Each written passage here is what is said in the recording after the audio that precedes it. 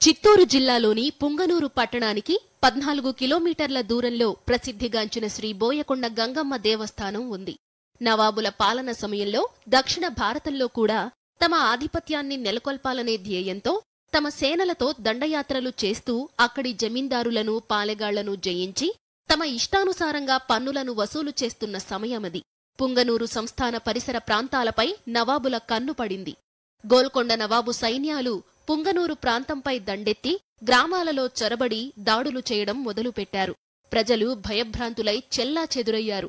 పుంగనూరు వైపు వస్తున్న నవాబు పదాతి దశాలు చౌడేపల్లి వద్ద ఉన్న అడవులలో నివసించే బోయల, ఏకిల గూడేలలో ప్రవేశించి భీభత్సం సృష్టించారు. ఎందరో మహిళలు బలత్కారానికి గురయ్యారు. పౌరుషంతో ఎదుర్కొన్న అనేక మంది బలయ్యారు. నవాబు సేనలు కూడా హతమయ్యారు. మరలా గోల్కొండ నుండి విస్తృత సేన పుంగనూరు చేరింది. ఈ విషయం తెలుసుకున్న బోయలు, ఏకల దొరలు కొండగుట్టకు వెళ్లి జగజ్జననిని ప్రార్థించారు. వీరి మొర ఆలకించి శక్తి స్వరూపిణి తన ఖడ్గంతో హతమార్చడం ప్రారంభించింది. అమ్మవారి ఖడ్గధాటికి రాతిరాళ్లు సైతం నిట్టనిలువుగా చీలిపోయాయి.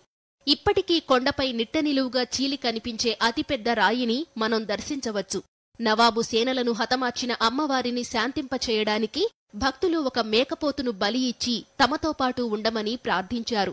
వారి కోరిక మేరకు వెలిసిన అమ్మవారిని దొరబోయకొండ గంగమ్మగా పిలవడం అలవాటయింది. కొండపైన హిందువులు కట్టుకున్న స్థిరాస్తి కోట, నల్లమందు పోసిన గెరిసెలు, గుట్ట కింద అమ్మ నీరు తాగిన స్థలం గుర్తులు, రాళ్లకు సైన్యం గుర్తులు, ఉయ్యాల ఊగిన రాళ్లు. కొండపైన వెలిసిన అతి సుందరమైన అమ్మవారి ఆలయ సమీపాన ఉన్న పుష్కరిణిలోని నీరు అతి పవిత్రమైన తీర్థంగా భావిస్తారు. ఈ తీర్థాన్ని సేవించడం వల్ల సకల రోగాలు మటుమాయమవుతాయని, పంటలపై తీర్థాన్ని చిలకరిస్తే చీడలు తొలుగుతాయని, దుష్ట సంబంధమైన గాలి భయాలు దూరమవుతాయని భక్తుల విశ్వాసం. బోయకొండ గంగమ్మకు సంతాన కల్పవల్లిగా పేరుంది. దక్షిణ భారతావనిలో ముఖ్యమైన శక్తి క్షేత్రంగా భాసిల్లుతున్న శ్రీ బోయకొండ గంగమ్మ ఆలయం ప్రతి ఒక్కరూ దర్శించవలసిన క్షేత్రం.